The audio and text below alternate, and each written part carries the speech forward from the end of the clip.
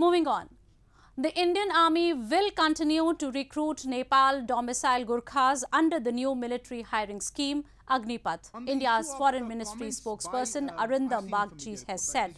The statement came hours after reports suggested Nepal had postponed a recruitment drive for Gurkhas known for their fighting skills into the Indian Army, citing concerns that soldiers will be hired for only 4 years with no provisions of pension.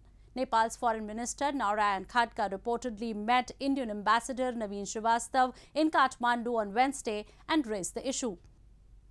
In line with the 1947 tripartite India-Nepal-UK agreement, India recruits Nepali soldiers for its Gorkha Regiments with equal benefits and pension facilities.